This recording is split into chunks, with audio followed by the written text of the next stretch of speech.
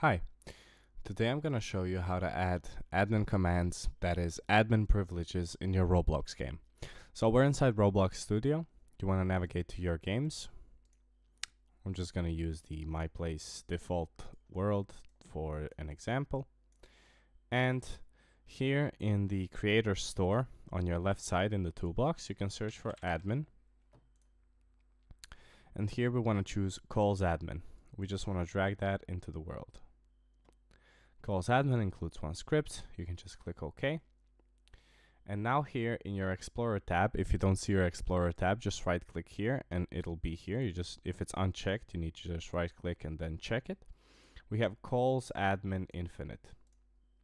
If we click on the call admin infinite, we have the credit option and we have the settings. If we double click the settings, we have to accept the terms and conditions.